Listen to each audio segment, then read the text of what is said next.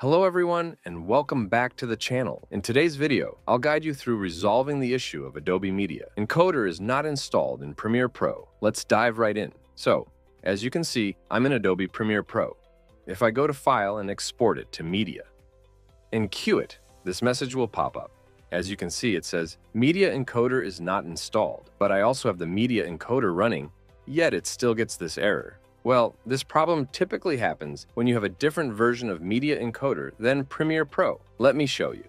As you can see, my Premiere Pro is running in the 2020 version, and the Media Encoder is in the 2019 version. Keep these two programs updated to the same version. So I will install the 2020 version of Media Encoder on my Mac and get back to you.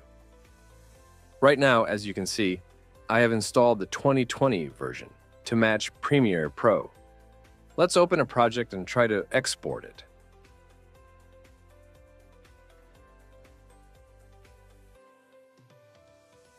As you can see, this fixed the issue of Adobe Media Encoder not being installed, and that's pretty much it. If you found this tutorial helpful, please make sure to leave a like and subscribe to the channel. Thanks for watching.